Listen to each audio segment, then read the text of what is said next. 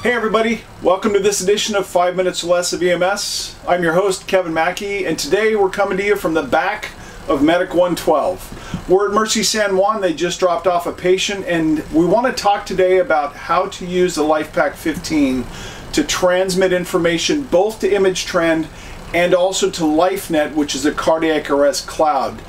The best part about today also, we're going to give you some tips and some troubleshooting about how to get it done. So we're here with Anthony DeSoto from Medic 112. Anthony, take it away. Show us how to do this. Super simple process. Screen's still on from your code. You can come down here to transmit.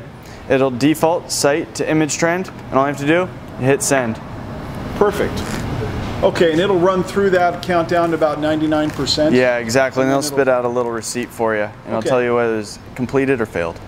Now it's a separate process, right, to send this to LifeNet, to the cloud for the cardiac arrests? Yes, correct. Show us how to do that, because you got to do both, right? Yes. Cardiac arrest, you got to do both. So again, just hit transmit, and it's going to come down with your selections. You go down to site,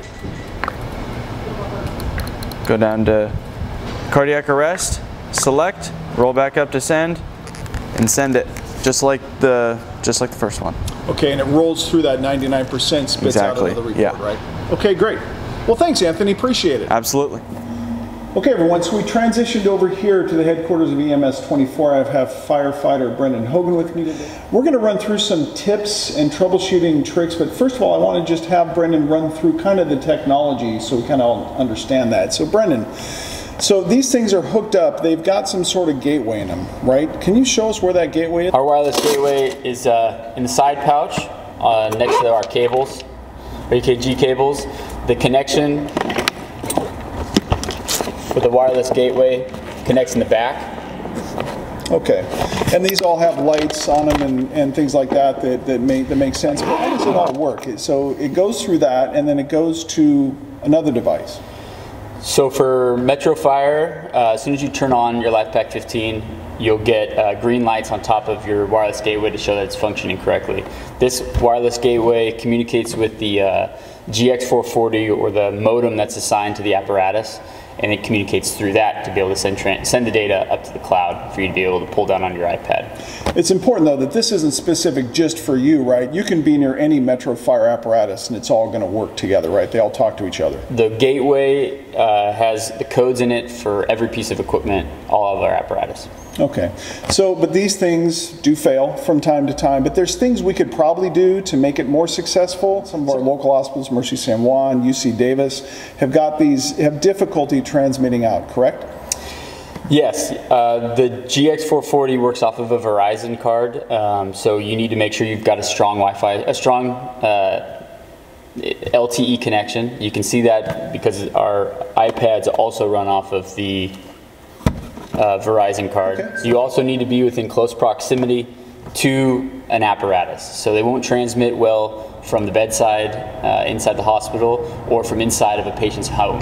Do you have any tips or tricks you can talk about maybe saving it for later so it's easier to find? Save the call under the archive, under the options code, click patient, and on last name just type in code.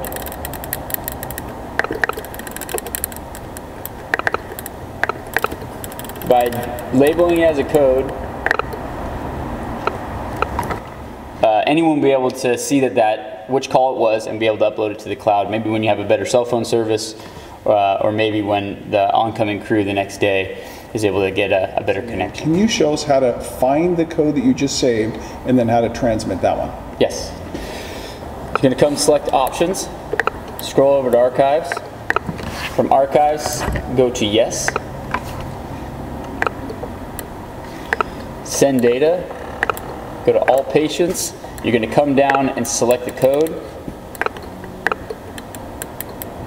Change your site to cardiac arrest and select send. That wraps up this edition of 5 Minutes Less of EMS. Special thank you to EMS 24, Brendan Hogan, as well as the crew of Medic 112 for sharing their time with us today. We'll see you on the next episode. Okay guys, so this video is packed full of information, so I'm going to run through 4 key things I want you to remember. Number 1, upload every case to ImageTrend, every single one, so it pulls it into your ePCR. Number 2, when you run a cardiac arrest, take the second step and upload it to the cardiac arrest. Like you're transmitting a 12 lead almost, but you're transmitting the case to the cardiac arrest cloud. That's a second step. Number 3, make sure that the modem is securely connected to the back of the LifePak 15. That's a common failure. And number 4, check for the green lights on the modem to make sure that it's getting a good signal. Okay, that wraps it up. If you need to watch the video again, of course, it's there for you. Have a good day.